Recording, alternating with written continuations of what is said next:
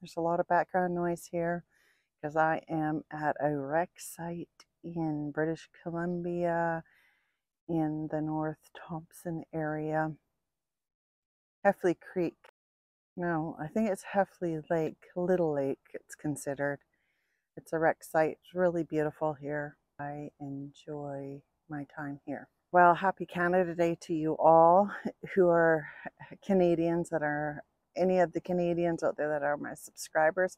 Happy Canada Day to you. And for any of you in the US, in a few days, you'll be having your Independence Day, celebrating your nation's birthday.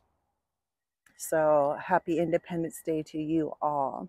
I appreciate each and every one of you, and I want you to know that you who tag along with me on my journey, it encourages me to do more of what I'm doing. And I hope my content's not too crazy, but anybody who has stumbled across my YouTube channel, I just want to say my name is Renee, and I live in my van full time. I travel with my cat named Jake.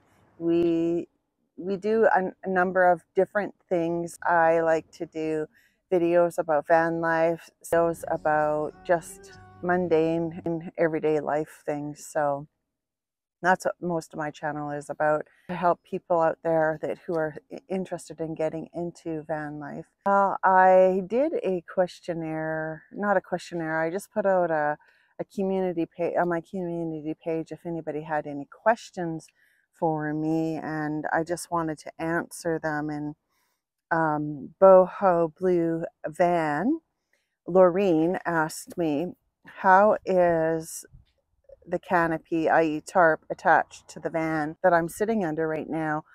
I bought a PCP pipe length, and then I chopped it down to the size that I needed it. And I think my tarp is 6 by 8, so it's 8 feet long, and I attached it to my roof racks, and the end of it is kind of hanging loose, so I just strapped it down with a one of these things. And until I get another set of roof racks, it stays like that, and I will just attach it to my roof racks when that time comes. So that's how it's attached to my roof.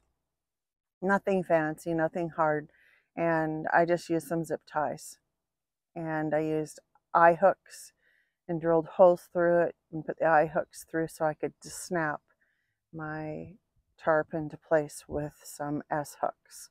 That's how I have my van attached to my roof, my tarp attached to my van. And that's, the wind is getting in my way. Let's see if this wind will settle down. The next question comes from AJ's Road Tripping 5505.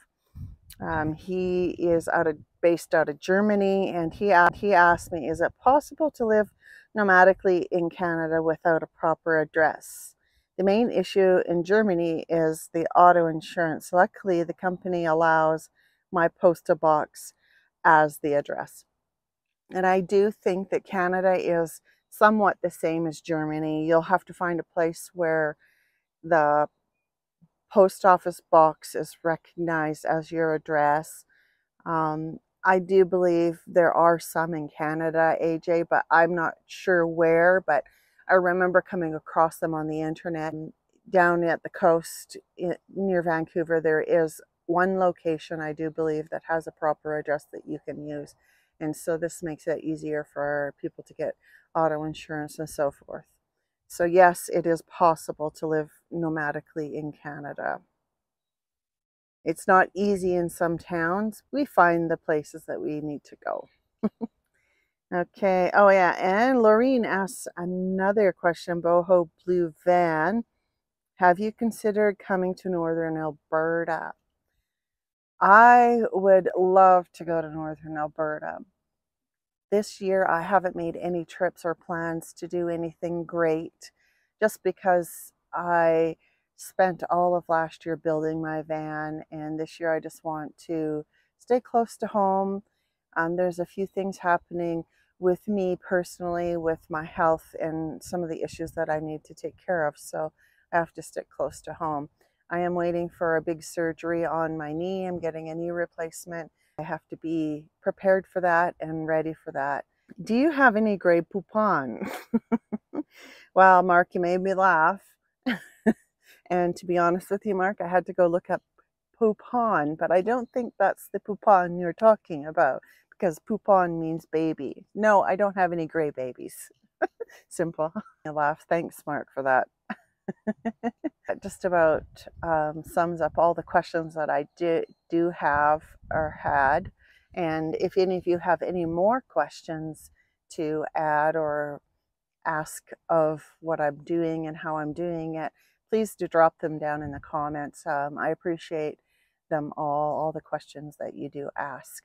My site is full this weekend because it's a celebration weekend, so it's a busy weekend. People have decorated their campers up for Canada Day, which is nice and festive. I, of course, only have this hat on, and it's not very festive, so I completely forgot that it was Canada Day. But anyways, I'm gonna try and do something red and hang something out. I hung out a string of lights around my campsite to try and look a little bit more festive. Anyways, if any of you just noticed, put my logo on my cupboard, and when I have my van open, people can see that I do have a YouTube channel. So that's one way that my logo out there and my name out there. Some of the things that I do while I'm camping or I'm in a wreck site, I don't like to just sit and do nothing. I don't have anything like any watercraft stuff. I want to eventually get a board so I can go out and get out on the lake and do some of that. I'm excited to do that. So next year, that will be my goal, is to buy one of those and have that to do while I am at the wreck site or at a lake especially. So in the meantime, some of the things that I do, I made a halter top, crocheted a halter top. That's what I did. It takes me a long time to do anything like this. You try to do some stuff. And then this is a basket.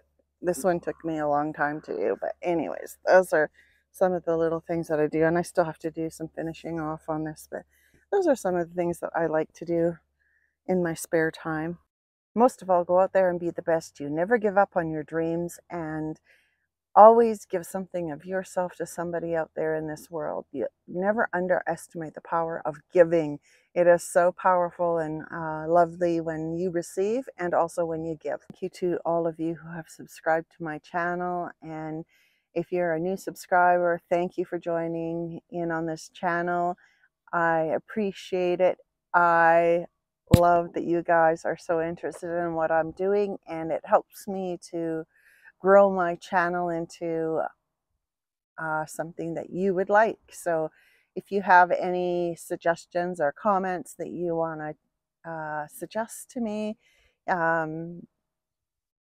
I am up for and open to hear them. So drop them down in the comments, and don't forget to press that like button if you like my video. Bye for now.